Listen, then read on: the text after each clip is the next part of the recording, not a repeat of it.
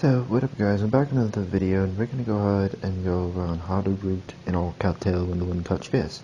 So what we first need to do is, we have to go to settings, we need to go to about phone, and we need to enable the development options. Now I can tell you, I already have mine enabled, so I'll tell you how to enable yours. We're going to go all the way down to kernel, we're going to click it 7 times. Either it's kernel or it's build number, I don't remember. Oh yeah, it's build number. And then you click it a couple times, no need, you're already a developer. And go back, and then we're done. Actually no, I'm just kidding. We need to go back to settings, develop options, and go to USB debugging. Okay. So the next time we plug in our phone, we'll be able to use USB debugging and root the phone. So your phone's now ready to be rooted. Now we need to go over on the process of rooting. Be back on my screen in just a couple seconds. Okay guys, we're back in another video. We're going to go over how to finish off rooting it. So we need to go and download Motochop, which is in the description bar, so you guys can download it. But what we're going to do, as you can see, Motochop is right there. We needed to go to Windows R, run command prompt, go to this, or obviously we need to go to that location, so put in CD, paste in the location of the folder, and then we need to put in ADB devices.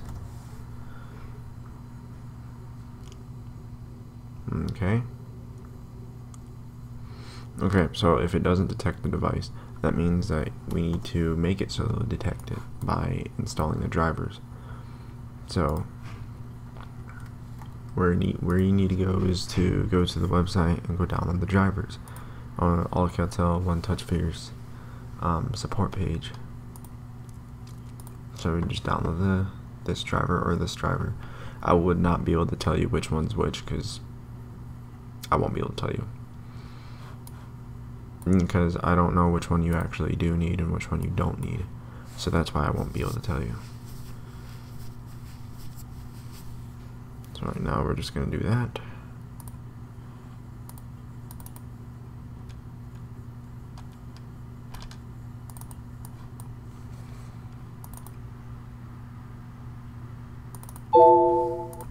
I got a 64-bit, so I'm going to install in 64-bit mode.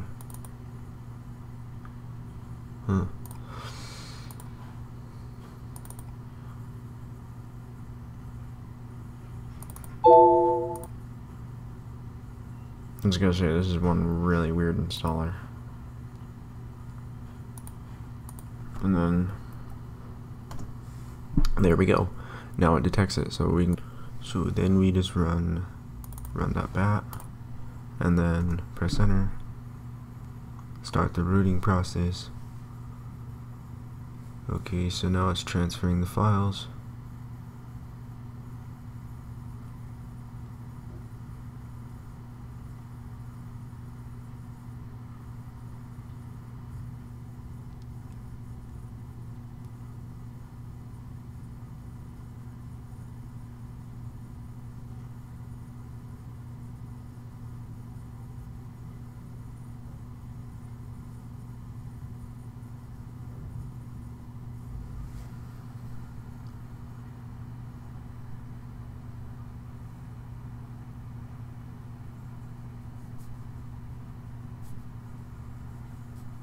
So yeah, I've already have it installed, so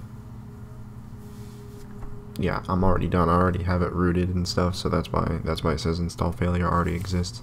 So anyways guys, press enter, and then your phone should reset or restart. Yep, and that's it guys.